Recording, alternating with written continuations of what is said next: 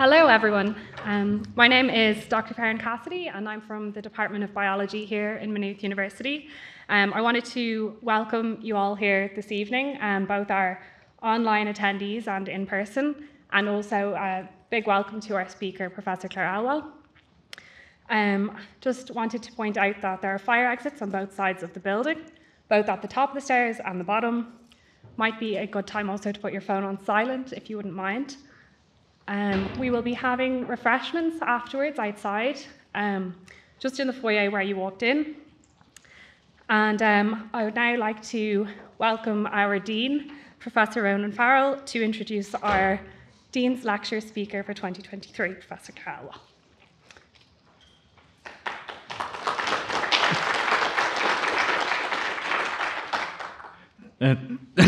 Thank you, Farron. So first, I am delighted to welcome you all here to the 2023 Faculty of Science and Engineering Dean's Lecture in person, and I believe there's quite a number of you online, so you're all very welcome. Today we're very pleased to see that we have guests from a wide variety of disciplines. We have some kind of school students, we have people from the healthcare sector, we have people from the universities from across the country, Acquired Brain Injury Ireland and Neuroscience Ireland. So we have some very informed speakers, and you're all very welcome. Before we start, I would like to thank the organizers for this event. This event is organized by the faculty's research committee, who generously brought the Live 2 event, and I'm happy to say it looks like we have a wonderful speaker and we have a wonderful audience, so I'm looking really forward to it. I would particularly like to call out three people who have helped make this a success. Dr. Emma Whelan, who chairs the committee, Dr. Farron Cassidy, and Professor Damien Woods, who helped bring the speaker here today. So thank you very much to those who helped there. I would also like to express my thanks to all those who are supporting the event. We have student ambassadors outside. We have our videographers who are streaming it online. We have our catering that hopefully we'll be enjoying later this afternoon. So now I would like to say thank you and extend a warm welcome to Professor Clare Elwell, who is joining us here today. Professor Elwell is a professor of medical physics and biomedical engineering at University College London, where she is the director of the Near Infrared Spectroscopy Group and a vice dean for impact in the Faculty of Engineering Sciences. Professor Elwell started her scientific career with an undergraduate degree in physics and medical physics at the University of Exeter, where she stayed on to work in the hospital as a clinical physicist for a number of years before pursuing her PhD and later as a research fellow in the University College London in the neonatal intensive care research team for pediatric children. There she used near infrared spectroscopy to measure newborn brain function for babies. Professor Elwell has received a wide range of awards, so I'm going to embarrass her, that demonstrate her excellence in public engagement. For example, the University College London Provost Public Engagement Award. And she also won awards for her teaching and her course for the excellence of her research, including the prestigious Women in Science and Engineering Research Award. She is also the founder and a trustee of the charity Young Scientists for Africa. Her research projects focus on biomedical optics, techniques, and she has ingeniously applied these to a wide range of medical areas. Her work has included an impressive list of topics. She has brain development, acute brain injury in adults, infants, sports performance, pediatric cardiology, malaria, autism, and infant malnutrition. She has also leads the BRIGHT project, which is funded by the Bill and Melinda Gates Foundation, and investigates the impact of malnutrition on brain development in infants in rural Gambia, a project which has resulted in the first functional brain imaging of infants in Africa. So a very impressive project. So without going further, we are honored to have her here today for the 2023 Dean's Lecture for the Faculty of Science and Engineering. And now I would like to hand it over to Clare.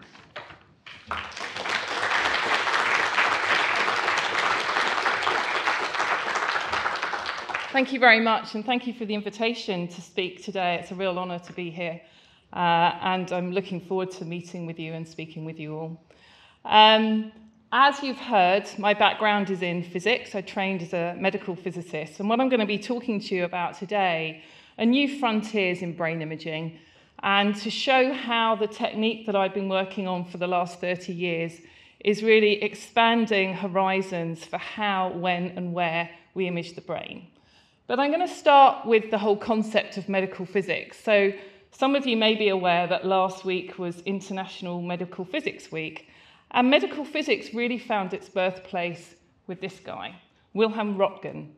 And it was Wilhelm Röntgen who was experimenting with what he called mysterious beams back in 1895, who decided that they had interesting properties when they hit a variety of different materials. And he had an idea of seeing what would happen when these beams were passed through human flesh. But instead of putting his hand in the way of those beams, he asked his wife to come in and do the job for him, and thus produce the first ever X-ray image. And this really was the birth of medical physics, because it was from this first X-ray image that the whole concept of understanding the physical principles of something like ionizing radiation and its interaction with the human body to produce a medical image really started the collaboration between physicists and engineers and healthcare professionals. We know from that first X-ray image that imaging now has moved on to be so much more sophisticated, and we expect so much more from our imaging than we ever did before. And in the field of brain imaging, we're used to the idea of systems that look like these. So this is an image of an X-ray computed tomography, an X-ray CT system, and the brain image that that produces. Now you can see that this system is big and bulky, and it also relies on the use of ionizing radiation. So even though it produces good images, there are limitations in the use of this type of technology for certain patient groups. Probably the gold standard of brain imaging is magnetic resonance imaging. Again, another large, bulky piece of equipment, and the use of very strong magnetic fields. But the images that MRI produces are absolutely exquisite in their detail. But again, there's a limit to the number of patient groups that we can use with these types of imaging technologies. And I guess what I think of when I really think of medical physics and biomedical engineering is this definition.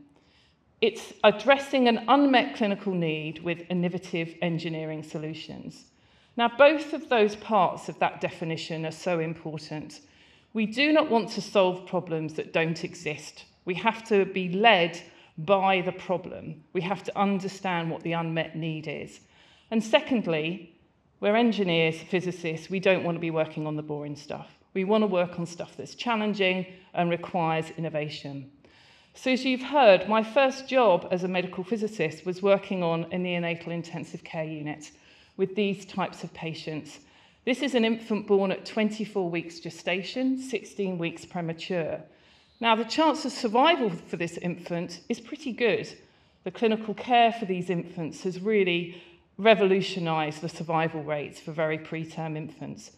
But the question, the unmet clinical need that was being addressed in the neonatal unit in the project that I was introduced to is, yes, we can keep these babies alive, but we want to understand more about protecting their brains, because preterm babies are particularly vulnerable to different types of brain injury.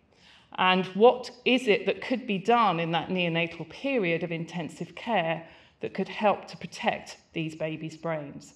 And it was that unmet clinical need, that question that came from the clinical team to a group of physicists working at UCL that prompted the idea of thinking again about how we image the brain. And for this, as physicists and engineers, a nice, comfortable place to start would be to look at the electromagnetic spectrum. So we're familiar with different parts of the electromagnetic spectrum being used in medical imaging. Radio waves are core to the use of magnetic resonance imaging, and also, most obviously, the use of X-rays, soft X-rays, lower energy X-rays to produce medical images, just using a contrast method like Röntgen did, or gamma rays looking at radiotherapy. But the area of the electromagnetic spectrum that was zoned in on for this particular unmet clinical need was the optical part of the spectrum, and particularly the region that allowed us to look at blood in a way that would not otherwise be possible. So what do I mean by that? Well, here's two tubes of blood, one containing lots of oxygen in a nice bright red colour, and one more of a deoxygenated, had some of the oxygen taken from it. So you can see clearly the colour difference between these two tubes of blood. And if you're a football supporter, you might compare Manchester United to West Ham, might be the description of the different colours of that blood. But we can see that visible difference in the colour of the blood just by using visible white light. But if we use white light to pass through tissue, we can also get very useful information. So if we to pass white light just through our fingers, and you can do this all just with the flashlight on your phone, you know that your finger will start to glow bright red. And that's because all of the colours are absorbed from the white light, apart from the red light, which is being reflected back to your eye. The reason that the red light, and only the red light, is being reflected back to your eye in that example is because your tissue contains blood, and most of the blood in your finger is well oxygenated, so that blood is bright red in colour. So that's just a very simple description of using white light to understand what's going on in our tissues and to see what colour the blood is, and from that to work out the amount of oxygen that it's carrying. But you can imagine that if we were to hold up a flashlight from our phones, we might get it to pass quite nicely through our fingertips. But if we were holding it up to our head to try and get it to pass through our brain, we wouldn't have a lot of luck. And this is where we have to look closer at that part of the optical part of the electromagnetic spectrum. And instead of using visible white light, we move up the wavelengths. So this red laser pointer that I've got here is about 632 nanometers. If we slide up towards 700 nanometers, we're in the near infrared part of the spectrum, into the invisible part of the spectrum. And if we pass near infrared light through tissue, it has a very specific effect. Here's a photograph of a hand transilluminated with near infrared rather than visible light. And what you can't see in this hand, although it's there, is the bony structure of the hand. That structure that looks so clear on the X-ray, we have a completely different contrast with near-infrared optical imaging. Essentially, the bone becomes transparent. And if the bone becomes transparent, that means we can pass near-infrared light through the skull into the brain tissue. And just as we did with our finger, we can see what colour the brain glows, and therefore we can work out how much oxygen it contains. And all we're actually doing, this is a plot of the absorption spectra of oxy and deoxyhemoglobin. And what you can see here is that the absorption of both of these chromophores, both of these compounds, is high in the ultraviolet and relatively high in the visible, but it dips significantly as we go into the near-infrared region at about 700 nanometers. And so this reduction in overall absorption is what helps us pass this light through the bone. But importantly, once we're in this region, we still get a discrimination of absorption depending on whether that hemoglobin is carrying oxygen or not. So if we looked at blood in the near-infrared part of the spectrum, it would still look a different colour, just as it did on that slide with the two different tubes. It's just that we're looking at it now through the bone and directly into the brain. So in terms of the hardware involved in developing these systems, it's pretty straightforward. People might say that I've spent the last 30 years working on a glorified torch, and they probably wouldn't be far wrong. But that's one of the amazing strengths of this technology. So we use laser diodes in the near-infrared part of the spectrum. This is a rather old slide, but it shows the transmission of that light to the head in this example via fibre optics, which is the way that we used to do this. And then the light will pass across the tissue of interest, in this case a head. Now, we're going to lose a lot of light because when light passes through tissue, and if you do that experiment with the flashlight on your phone through your finger, you'll see the whole of your fingertip light up. And that's because scattering is actually the dominant optical effect once you pass light of this wavelength into tissue. And so we're going to see quite a lot of the brain tissue glow. And so when we are passing light into the tissue, we're going to lose a lot of that light because it's going to scatter away from the detector. And for every 100 million photons that we put in on one side of a baby's head, we're going to, on average, detect a single photon at the other end. So we get a lot of light losses due to scattering. That means we have to have good light detectors. But once we are able to detect the light coming from the head, compare it to the light that went in, essentially look at the change in the colour of the light, how much of the red or the blue of the light has been absorbed, then we can produce these maps of oxygenated and deoxygenated blood. And this is a photograph of the type of infant that we were working on back in the 1990s that, as I say, prompted this initial unmet clinical need. And a couple of things about this photograph. This baby is extraordinarily vulnerable. The real business end here in this photograph is what's keeping this baby alive. The baby's ventilated, it's being fed via a tube through its nose. It has a number of monitors on its chest. And so any type of imaging that we're doing with this baby has to avoid interfering with any of that life support quite clearly. And so the optical fibres from our near infrared spectroscopy system are these two black probes on the baby's infant's head here. And this is really away from the business end of keeping this baby alive. So the context of these measurements is absolutely critical. And actually going back to the photograph that I showed you earlier, on that photograph are actually two of the optical fibres going up to the baby's head and what we call optodes, the optical probes that are shining and delivering and collecting the light from this baby's head are just under this little crocheted bonnet here. And so we, in this way, can provide continuous measurements of brain oxygenation at the bedside, completely non-invasively and completely safely. So the level of light that we're using to transilluminate this baby's brain is very low, well below the laser safety standards that we are bound to with the use of this system. And because it's so low, we don't have any heating effects in the tissue. The heating effects also are avoided because of the amount of diffuse scattering in the tissue, so we don't have local hotspots. And this means that we can actually monitor babies of this type for hours and hours on end. Some studies have extended it up to 24 hours. So we don't need to move the baby, and everything can be done at the cot side, which really revolutionises the way that we start to think about understanding infant brain and the way in which oxygen is delivered and used by the infant brain. And just to give you an example of the type of data that were collected in the earlier days with this very simple system with a single source and a single detector fibre, so essentially a single channel of information, I just want you to look at the red line on this plot here. So this is the oxyhemoglobin in this baby's brain. This is the oxygen, essentially the oxygen level in this baby's brain. And the scale here is minutes. So we can see that things are generally okay at the beginning, and then something happens that creates a rather dramatic reduction in the oxygen levels in the baby's brain. And what actually happened here was that the tube that was going down into the baby's lungs to ventilate the baby got filled with secretions. And it wasn't immediately noticed because the monitors that have the alarms on them at that point is the green monitor here. The green monitor here is the carbon dioxide level in the baby's blood, which is measured through a transcutaneous across the skin, which is rather a slow monitor.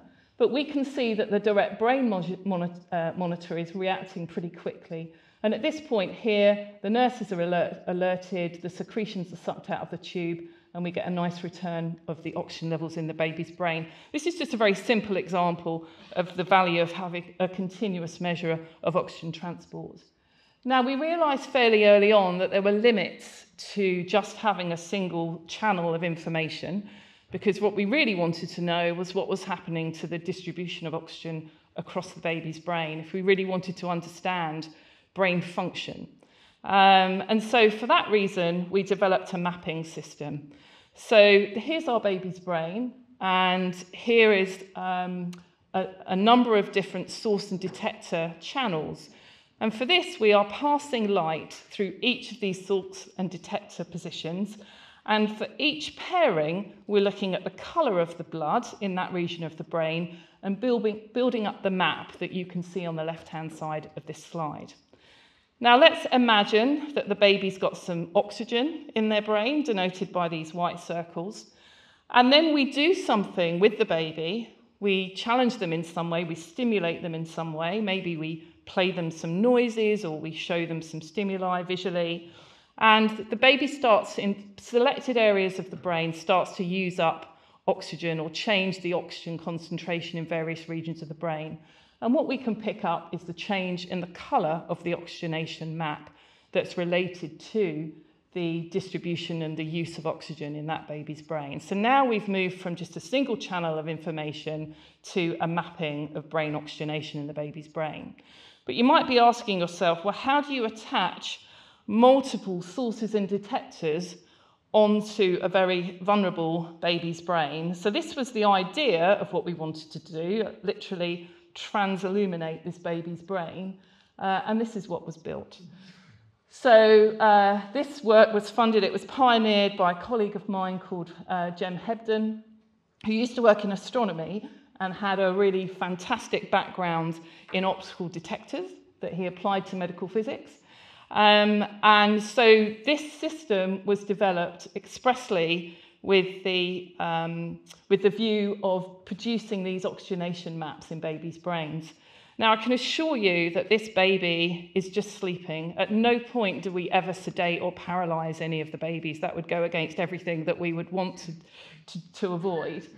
And so the engineering that went into developing this headgear, as you can imagine, was quite intense.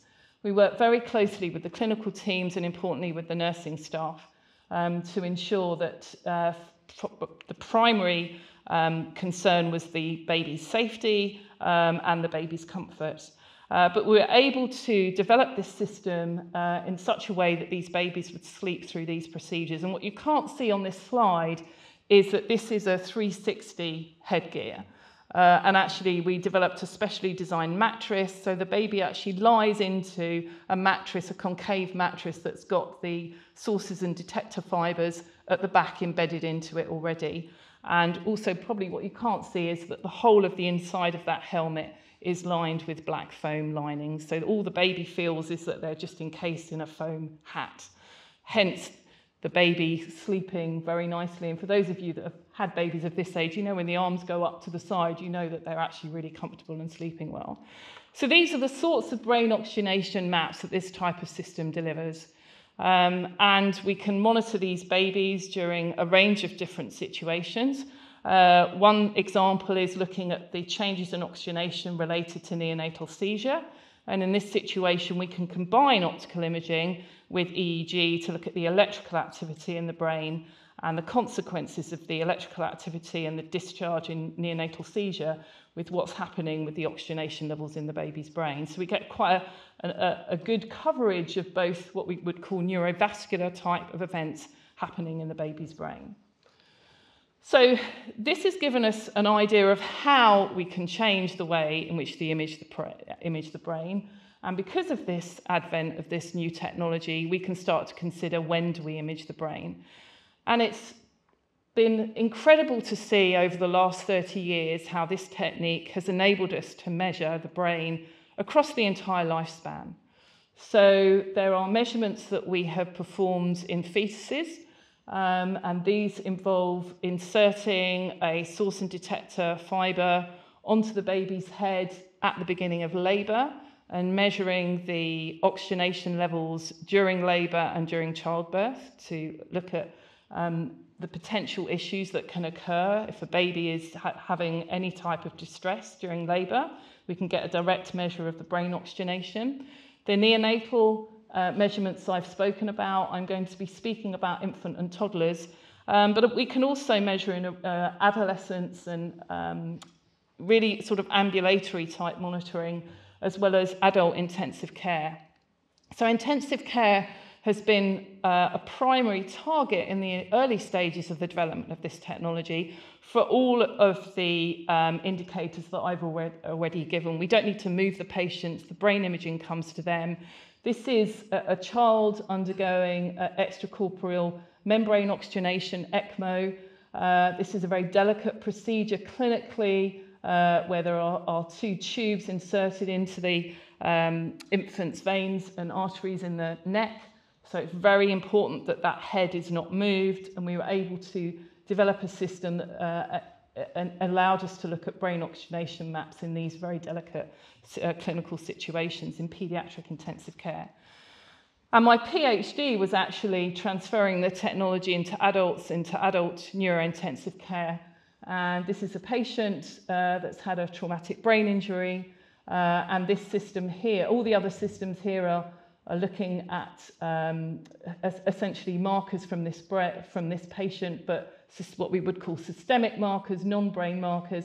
And here's our Near Infrared Spectroscopy system here. I'd say it's no longer a small system. This is about the size of an American fridge, probably a good comparison. But again, the headgear is safely placed on this patient.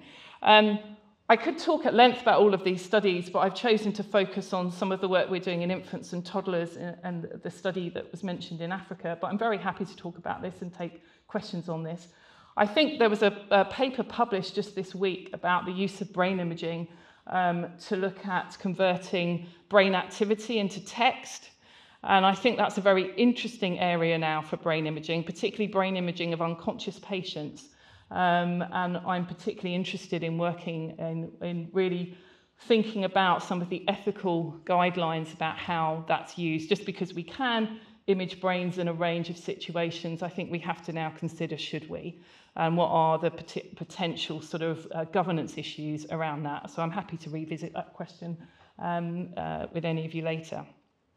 What I'm going to focus on, because I think it's a particular area of brain imaging that has benefited massively from this technology, and that's looking at young infant brains, so out of the neonatal period, really in the first year of life, and now increasingly in the first 2 or 3 years of life.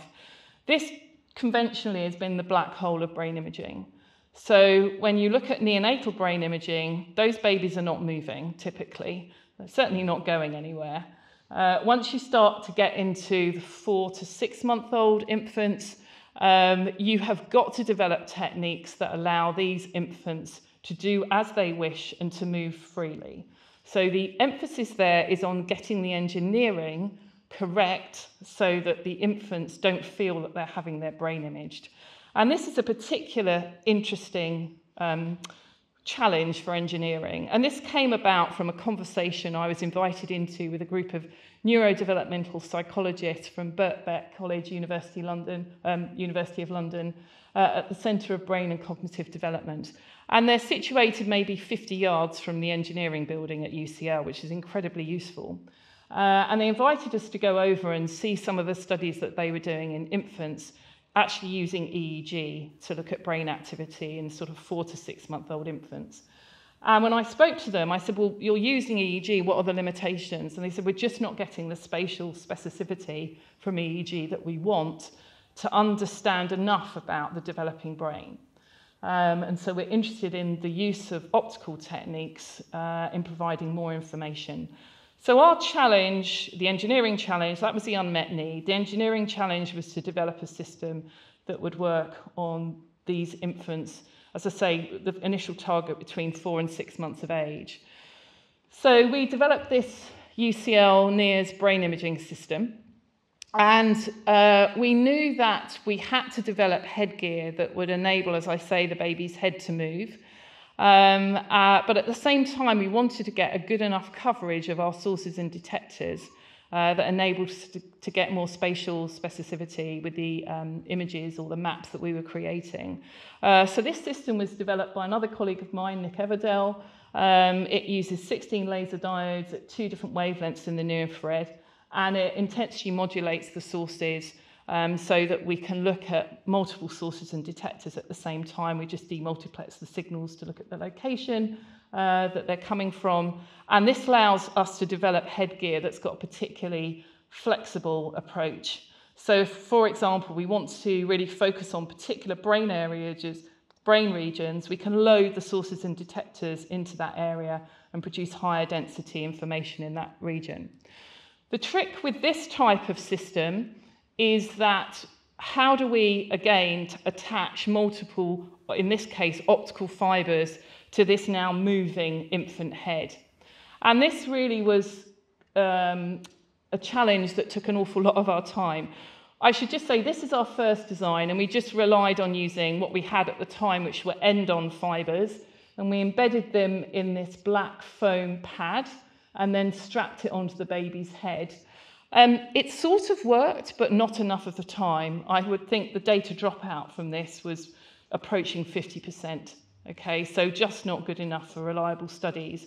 We knew it was safe, and actually the babies themselves weren't too bothered by it, but every time the baby's head moved, there was just too much movement in the headgear that meant that we were essentially decoupling from the baby's head and we weren't getting reliable data.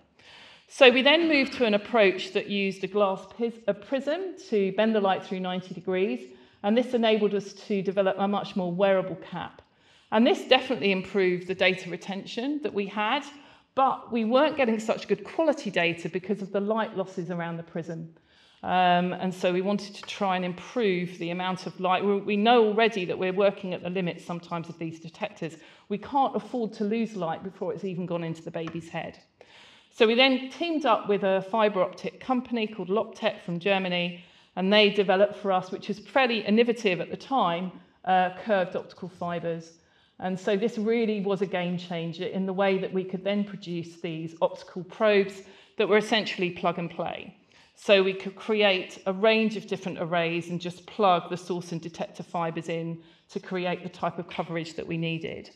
And this allowed us to measure hundreds, if not thousands, of babies, now really looking at focusing on this period between 4 and 6 months of age. And so what we were doing with these infants specifically was looking at brain function.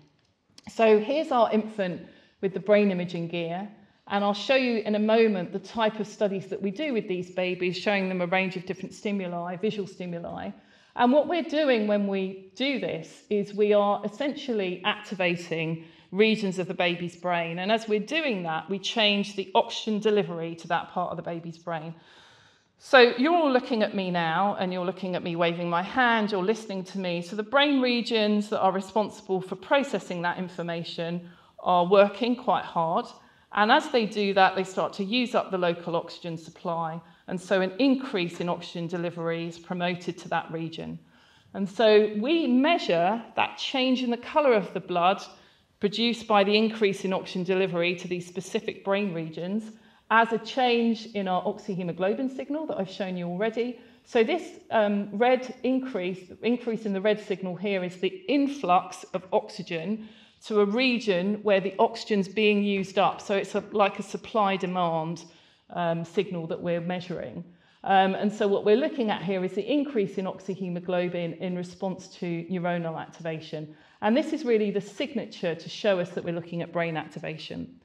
Now, for those of you that might be familiar with functional magnetic resonance imaging and the BOLD signal, the blood oxygen level dependent signal, that's really originates from the decrease in deoxyhemoglobin that we also measure with NIRS. And this is generated from the washout of deoxygenated blood.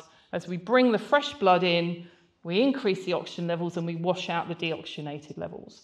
And so the blue deoxygenated signal here is really the basis of the fMRI BOLD signal. So if we measure this type of signature across all of these different brain regions from all these different sources and detectors, we can reconstruct it to produce an image of brain oxygenation, similar to the one that I've shown you before. So in this example here, we'd say that neuronal activation is focused around this region here, because we're seeing this bright spot on the oxygenation image. So that's the principle of what we're doing with this type of study. And so what we were doing in this study was looking at the infant's response to a range of different human or social cues. And that's because the neurodevelopmental psychologists we're working with are interested in looking at early markers of autism. So these babies are studied between 4 and 6 months of age. You can see sitting very comfortably on their mum or dad's knee. They're engaged with the type of visual stimulus that's being shown to them, and they're also being exposed to a range of auditory stimuli. So stimuli that would be auditory stimuli that would be human, like non-language human, so things like laughing or coughing or sighing, as opposed to a non-social visual image, which in this case would be like a tractor or a helicopter.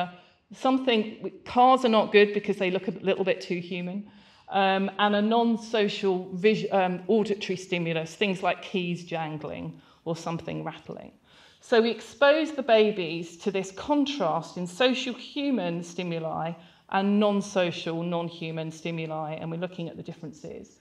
So now this video is just going to show you what the behavioural psychologists have known for many years, that an infant's behaviour changes when they're looking at a human or social image. So just to orientate you, we're viewing this from behind the screen, or filming this from behind the screen that a baby's looking at. The baby's wearing our headgear, and the baby's looking at a range of different images. Now, at the moment, they're looking at the trains, tractors, non-social images, and the baby's not very interested, fiddling with her blanket, not really that bothered.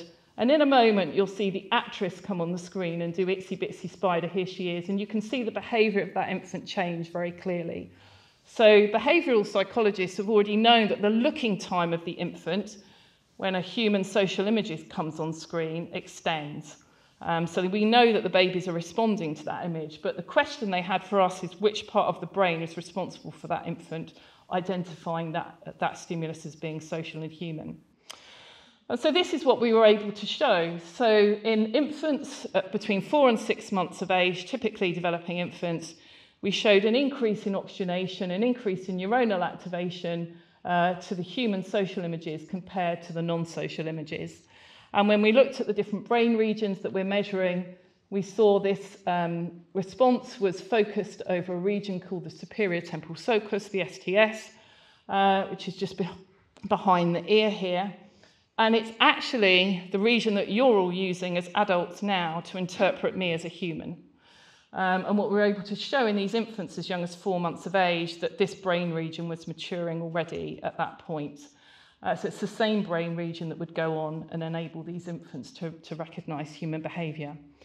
So this was a real breakthrough in understanding what was driving the behaviour of that infant in terms of the way in which they were responding in the way they looked at that social image. So brain imaging now is giving us literally a window in to which brain regions are responsible for driving that behaviour. So my colleague Sarah Lloyd-Fox, who was initially my PhD student and then moved on to be a postdoc and is now a UKRI fellow, really pioneered this work. She's a neurodevelopmental psychologist. She really was responsible for honing the headgear for these studies in babies, and also coming up with the protocols that in this case allowed the investigation of 2 different groups of infants. So this is a study in which infants were studied, first of all, a group of infants at low risk of autism. And again, all these infants were studied between 4 and 6 months of age. Now, for context, autism isn't diagnosed typically until the 2nd or 3rd year of life, and it's diagnosed through clinical behavioural signs. So all these studies are being performed way before any clinical diagnosis of autism. So Sarah performed these studies in a group of infants at low risk of autism and saw with the social visual stimulus, as I've already shown you, an oxygenation response indicating neuronal activation to this social response. She repeated the study, an identical study, in a group of infants at high risk of autism, and they were defined as such by having a sibling with autism, which dramatically increases their chances of going on to develop autism. And so, again, all infants studied between 4 and 6 months of age, and these were the data in the 4 to 6 months with a high risk of autism. So we can see a vastly moderated response to these infants seeing a social visual response. So this work was done and published when these infants were in the 1st year of life, and then Sarah followed them up again once they had reached the age to undergo a clinical assessment for a diagnosis of autism. And what she found was, when she separated the group of infants, so only looking at the data measured at 4 to 6 months of age, she separated the data out into those babies who were at a low risk of autism and a high risk of autism, as we see here, and then looked at how it compared with their clinical diagnosis of autism. And what we see is the infants in the low-risk group that had a good response, that were not diagnosed autistic. There was also a group in the high-risk a number of infants in the high-risk group who went on to not be diagnosed as autistic. But those infants in the high-risk group that had this moderated response that did go on to receive a diagnosis of autism, as you can see, had a significantly different response at 4 to 6 months of age. And it's also important to say that in these infants, there was no difference in the behaviour of those infants at 4 to 6 months. So the looking time at those infants at the various visual stimuli was no different. So you couldn't have detected any differences in those groups just by looking at behaviour. And this is really the first study that showed that functional brain responses that are measured very early in life, before 6 months of age, are associated with a diagnosis of autism in toddlerhood. So again, the idea that we can see with brain imaging things that don't become evident until quite a bit later, if we have to wait for the behavioural signs. So the other type of opportunity that's arisen from the use of this type of brain imaging is to do much more naturalistic type of testing. And this is an example of some work from a group in Budapest who have been using a single brain imaging system, but they split the optical sources and detectors into 2 different headgears and measured 2 infants simultaneously. And so we can start to now look at the way in which babies interact with each other. And in other studies, groups are looking at the interaction between babies and parents and looking at that initial bonding or lack of bonding between caregivers and their infants. And so again, the idea of doing any of this with any other type of imaging is frankly impossible. So again, extending our ambitions for how we can image the brain. And most recently, this has led to the opening of the world's first toddler lab, again at Birkbeck. So the work that I've shown you already was performed at Baby Lab, and now just around the corner from Baby Lab, there is now a toddler lab. And what's really special about this space, amongst many other things, is the inclusion of a virtual reality cave. So we can now immerse toddlers into a world where we can really start to understand the way in which they interact with the world around them. And that's dependent upon using completely mobile and wearable brain imaging. So here's, again, the brain imaging that we've now upgraded so that the toddlers can wear this in a little backpack on their back. And this child has on it a number of different brain imaging. So we've got the optical fibres, we've got a couple of EEG fibres, and then the glasses that the baby's wearing are looking at eye tracking. So these have been specially designed to enable us to see what the infant is looking at and where they're spending their time gazing. So we place this onto the baby's back. And then this is an example of the introduction of avatars to the baby. My name is Catherine. What's your name? Hello, my name is Fred. What's your name? We have just got this new bubble machine. Who do you want to play with? So the infants or the children get to choose an avatar that they'd like to play with in the virtual reality setting. And then they go ahead and play a range of different games with this avatar. And one of the studies that's ongoing, one of the postdocs that's working in this team is looking at studying empathy in toddlers. So the idea that they would get to know an avatar of their own choice, and then maybe the avatar might fall over, and then we're looking at the brain response of the child to what happens to the avatar, to look at the development of empathy. But really the ambitions in this space are endless. And so the combination of all of these different technologies with wearable brain imaging is really revolutionising, I think, what we're really going to understand, again, about an area, an age group of brain imaging that really hasn't been extensively studied at all. And finally, I just want to touch on the challenges that we've set ourselves in understanding where we can image the brain. So everything that I've shown you so far, and actually my career up to 2011, was entirely focused on extraordinarily high resource settings. I was lucky enough to work at a centre of excellence for brain studies in London, both clinical studies in neurointensive care, Birkbeck with these amazing facilities looking at babies and toddlers. And during this time, I got involved with a study looking at cerebral malaria, which involved us sending a system out to India to look at the impact of malarial coma on patients. I didn't go to India with the system. We trained some medics up in our lab and sent them off with the kit to India. And we published it. The study actually didn't go very well. It didn't pan out as we hoped it might. There were some technical issues in the hospital where we were trying to do the measurements.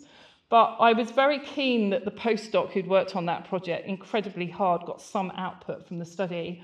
So I encouraged her to write up a conference proceedings paper of 5 pages, just to report some of the findings, although limited findings that we had got. And I had to be honest with her and say, you know, I think you need to write this paper, but I really am not sure who's going to read it. And it turned out that somebody did read it. And this person was Andrew Prentice, who works at the Medical Research Council International Nutrition Group. So Andrew and his colleague Sophie Moore are based at the London School of Hygiene and Tropical Medicine, and their colleague Mamadou Darbo is based at a field station in rural Gambia. And they read our paper around the use of our systems in India in a global health project. And they also had read our papers looking at the use of the system to measure infant brain development.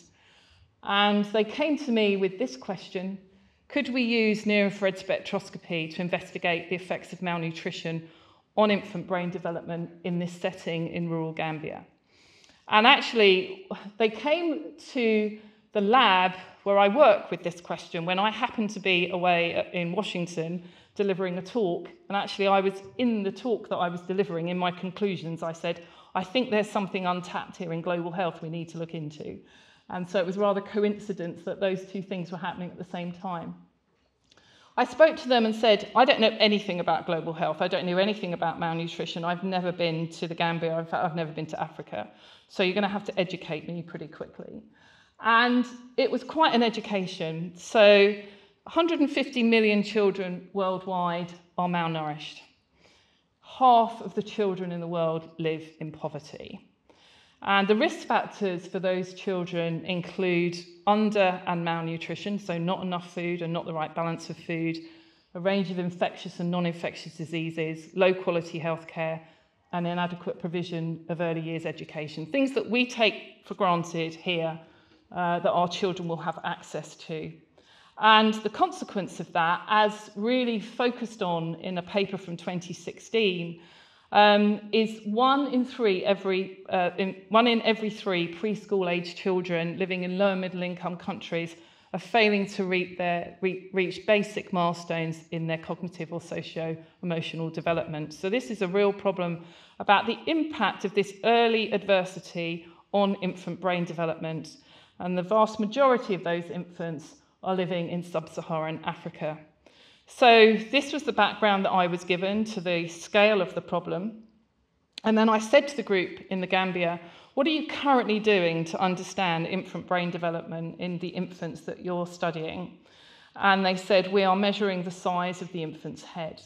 Now this actually is a very good and practical measure and very easy to implement. And the data from these measurements of head circumference in the Gambian infants, so this is a cohort of infants born in the West Kiang region of the Gambia. This is a Z-score of head circumference as a function of age for boys and girls. And normal healthy growth would be on or above the green dashed line at the top. And we can see that all of these Gambian infants in this region are failing to achieve that head growth. So they have head growth faltering. And so, not unreasonably, the suggestion is, if the heads are not growing, why not? Is that because the brain isn't growing sufficiently and not developing in the way that it should? So this is a marker which is incredibly useful. But again, it doesn't tell us what's actually going on inside the brain.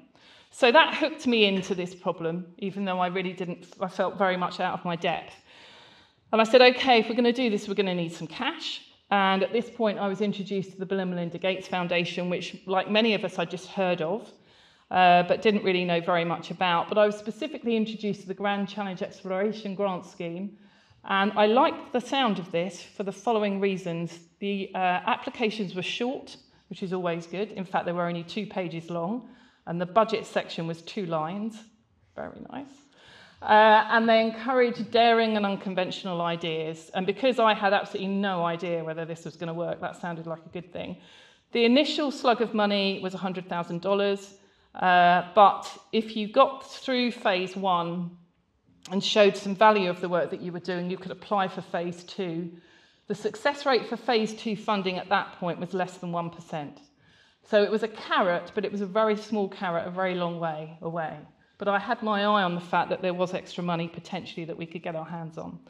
So with $100,000, the day it was transferred into the UCL account, it was a bad exchange day. It was £57,000. We managed to build a scaled-down system of a brain imaging system, a version of a brain imaging system, and we put it in a box and carried it with us as excess luggage out to the Gambia.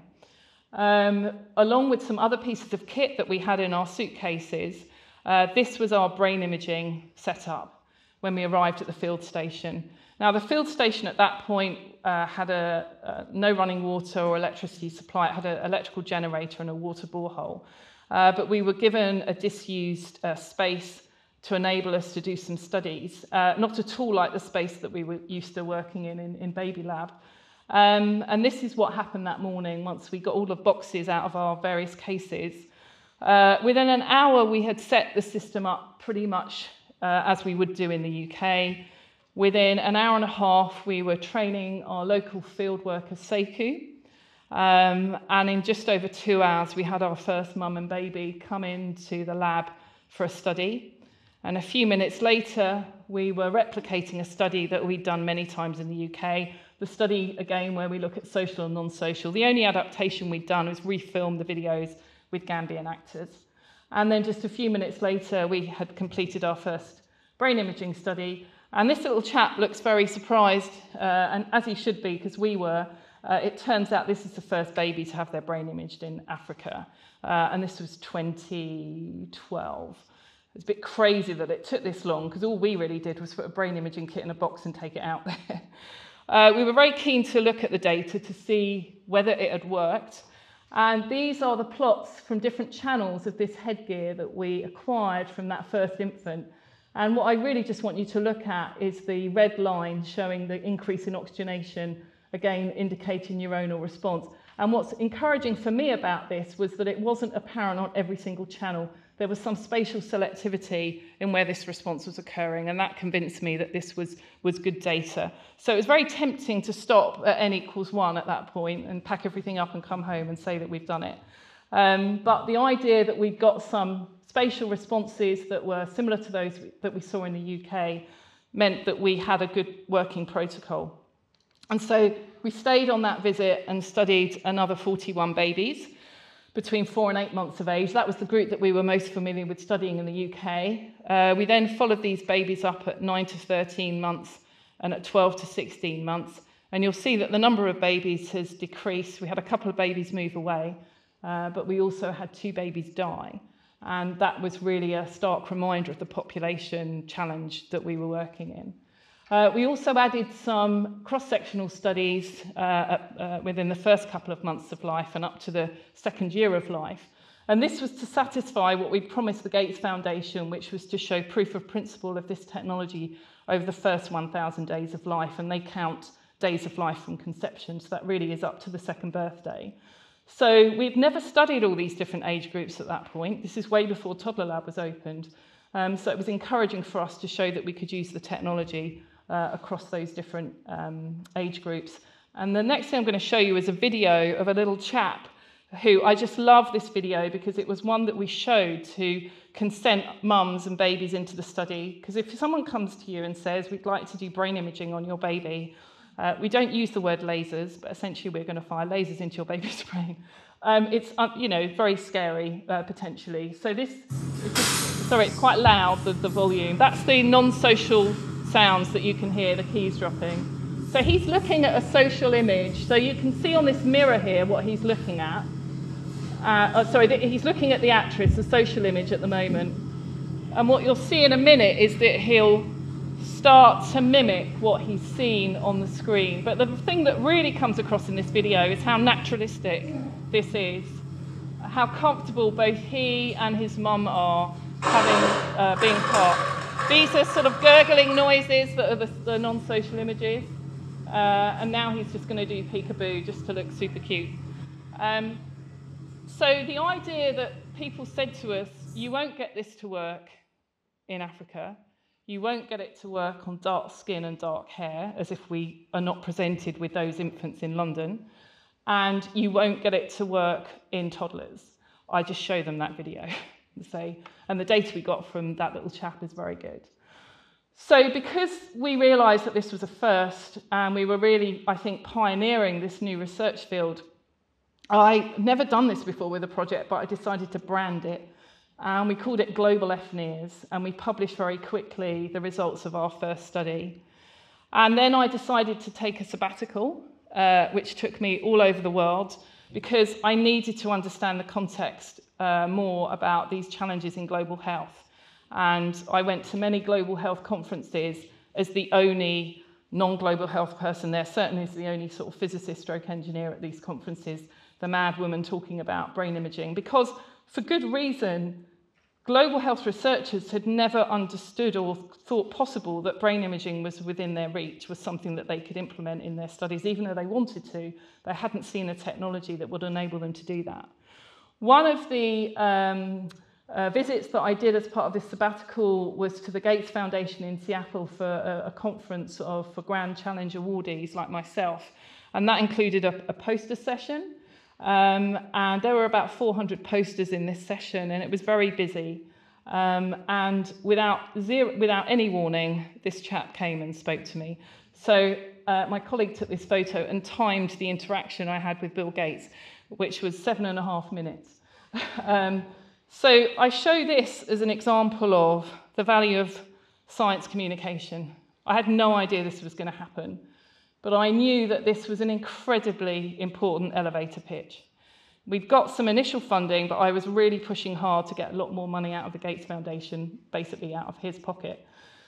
So I just tried. He's a tech guy. I knew that he wouldn't know the detail of what I was talking about, the background, but I knew that he'd be lit up by the technology, excuse the pun. So I was really trying to get him excited about the potential for this technology. And this conversation, plus a site visit to London, plus extraordinary amount of work by the entire team, led us to another tranche of funding that enabled us to set up the BRIGHT project, the Brain Imaging for Global Health project. And this is a project that's really expanded into something of a monster that I never imagined that I would be leading. We basically recruited infants in the Gambia in the UK, 225 infants in the Gambia, 60 in the UK, and followed them up from birth to 5 years of age with a range of different assessments. We looked at their home environment, caregiving practices. We did brain imaging with both near infrared spectroscopy and EEG. We did behavioural measures of eye tracking, parent-child interaction. We looked at questionnaires. We did biological samples, growth measures, infant development, and we looked at parental mental health. And this study now is producing the most incredible wealth of data of a population that's never been studied in this way before. And it started by looking at brain imaging, but I knew that we had to put the brain imaging into context. Again, as I've said many times already, how does the brain imaging add value to what we already know from the behavioural markers that we have?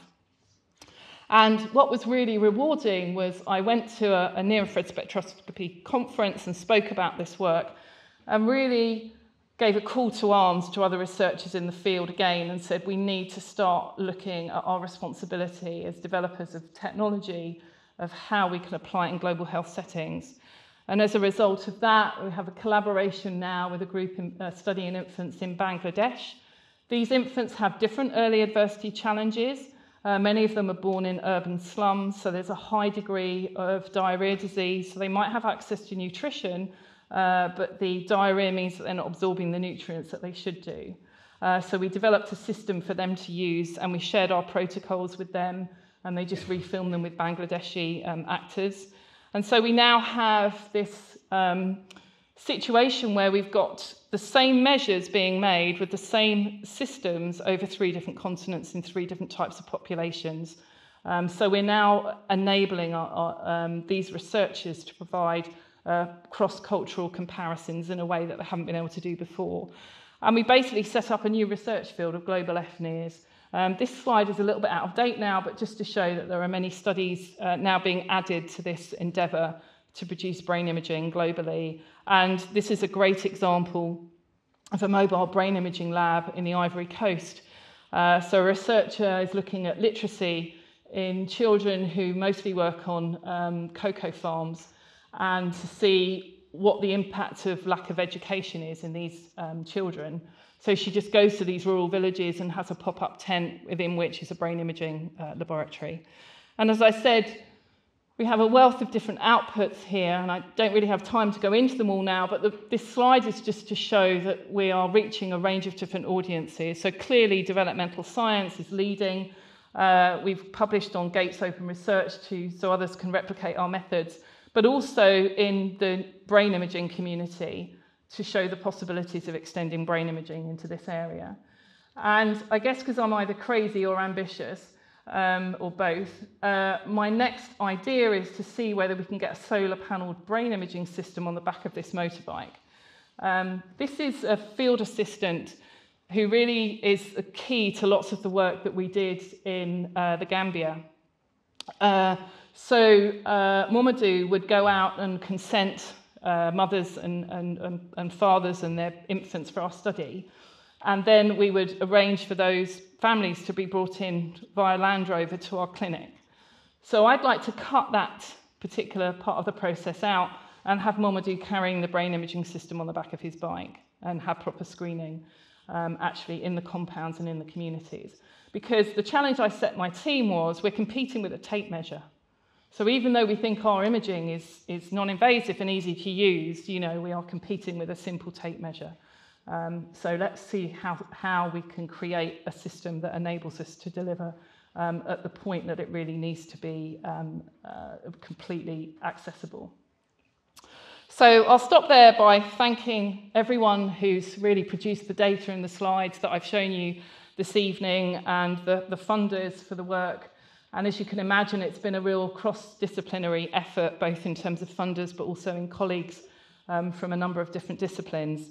And a particular thanks to the whole of the Gambian team who've made the BRIGHT project possible, and without whom we really wouldn't be able to have even thought about doing this work. And one of the real other ambitions is to create a centre of excellence for capacity building in Africa, so that these extraordinarily talented African scientists can become the trainers of other African groups looking at brain imaging. Thank you very much.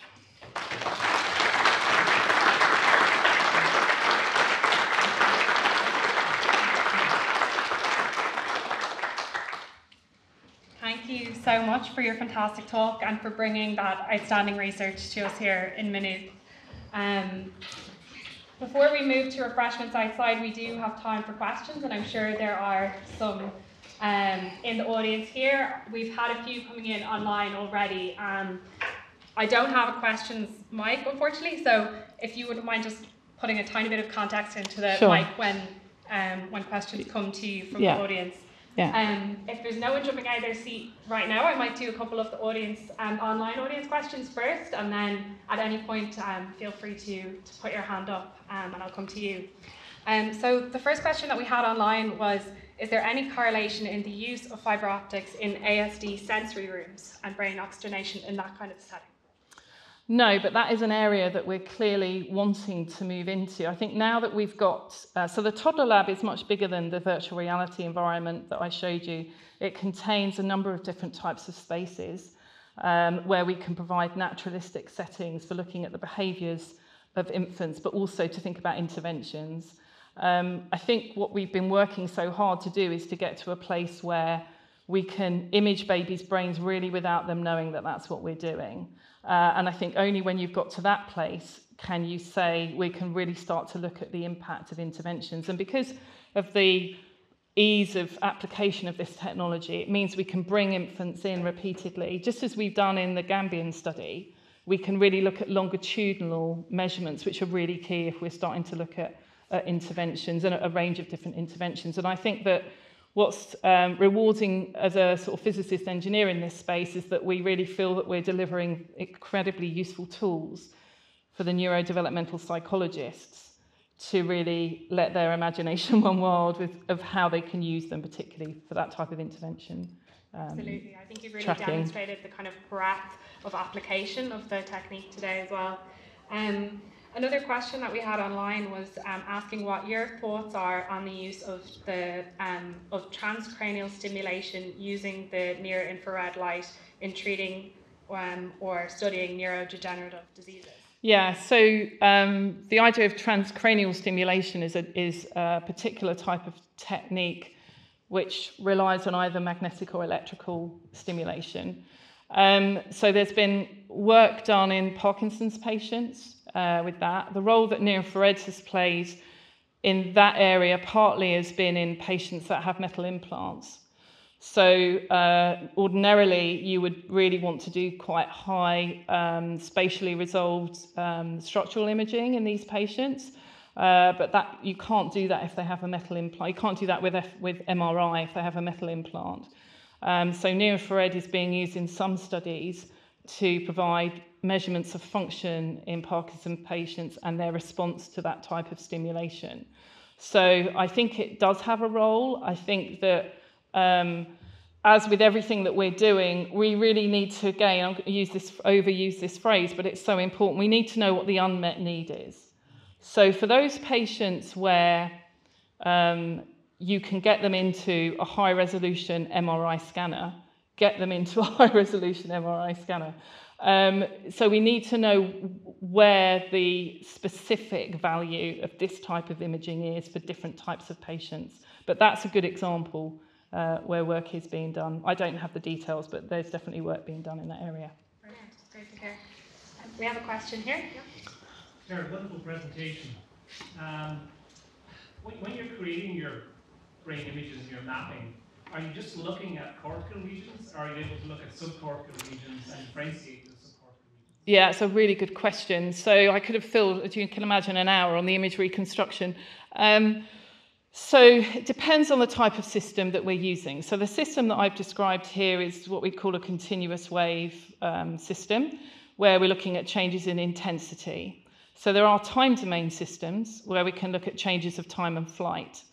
So those systems have been used to look across a whole infant's head, but there's a limit because of the amount of attenuation of the signal. We're limited to about 7 or 8 centimeter diameter. So with those systems, you're looking at full transmission, and you can start to look at deeper cortical structures, but you have to be minded by the fact that you're looking then at using Monte Carlo modelling of photon density to look at the amount of light that's reaching different regions. So there's the physics limits you there, and essentially it's the scattering that limits you there. But that's an application that's also been used in breast imaging.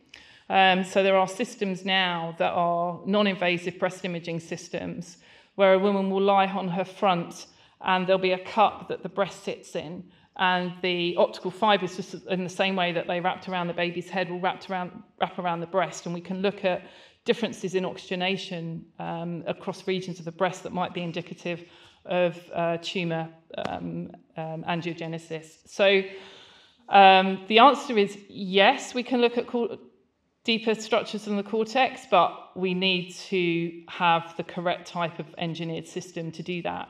So most of the maps that I've shown you have been maps of cortical oxygenation, and for lots of the applications, that's where lots of the interesting stuff is happening. Yeah. Excellent. We actually have a few more online questions as well. So you had mentioned about skin and hair colour, and that there had been discussion as to that these might affect the results, and there was a question just regarding the effect of those on data gathering. Yeah, so I think, okay, so I actually, after the malaria study that we did, I wrote a grant to the Medical Research Council on a whim really, and said I think we should be doing more brain imaging in global health, maybe malaria is a good initial target.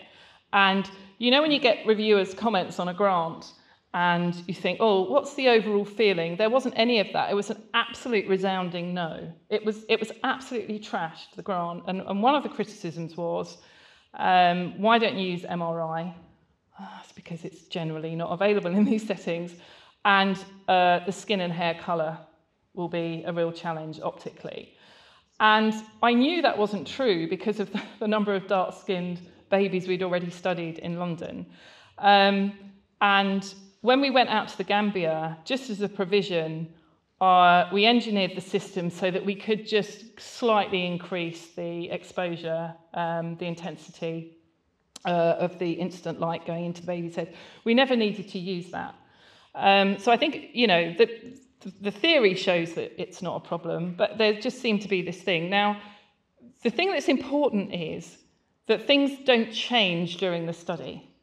So if you have something else, like a much bigger effect that you should be aware of, is particularly in adults, if you did something that made the skin blood flow change, that would be problematic. So we did a sequence of studies to test a system where we gave people in our lab anagrams to solve.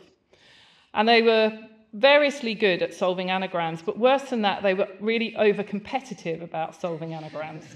And when they realised they weren't going to solve a particular anagram, they got quite het up, or they got quite embarrassed, and then they started to blush. And that was not good, because then we had a change in a sort of what we call an extracerebral layer during the course of a study, which is not good. But things like skin colour are not going to change. The hair was interesting. More to the point, it's about making sure we got good coupling of the headgear onto the infant's head. When we started to measure older infants in the Gambia, lots of the girls had their hair braided, and we knew that we couldn't place our sources and detectors over the braids. So we spoke with the local mums and showed them the headgear design that we had, and they came up with a braiding pattern so that we could place our sources and detectors around the braids. So, you know, it's not rocket science. So,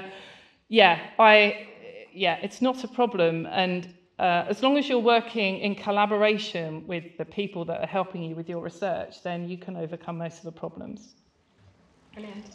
There was another question online regarding confounding factors, and the question was regarding that different children might have different familiarity with screens before coming into your study, and would that have any impact on the results?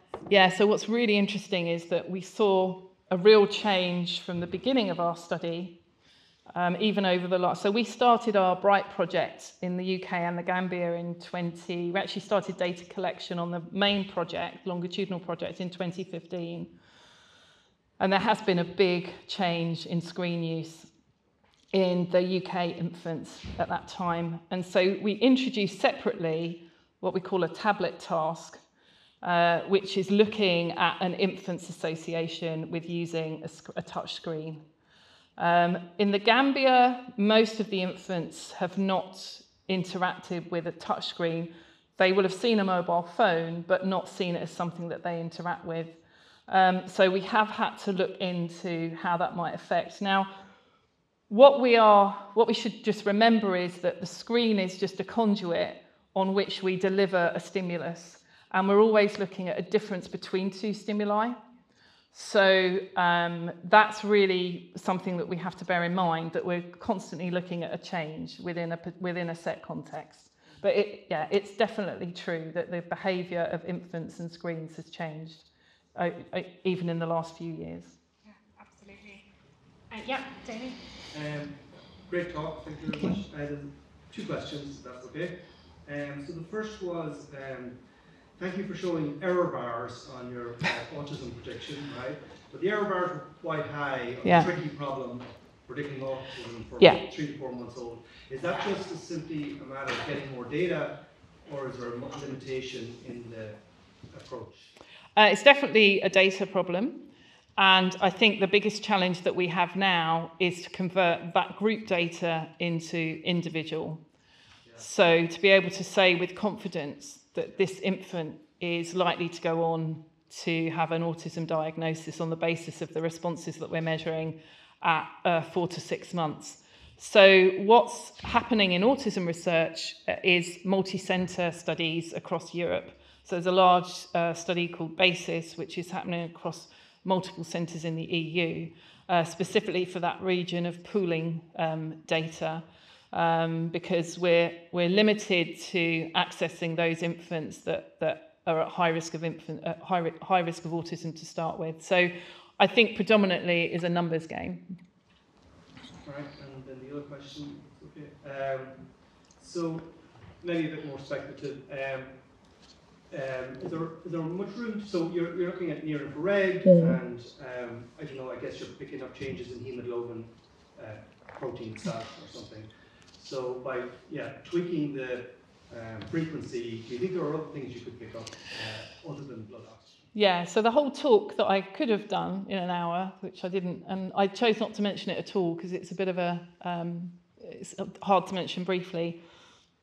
There's a chromophore cytochrome oxidase that sits in the middle of the near infrared. It's got a much broader absorption peak, so you need many more wavelengths to spectrally resolve the changes.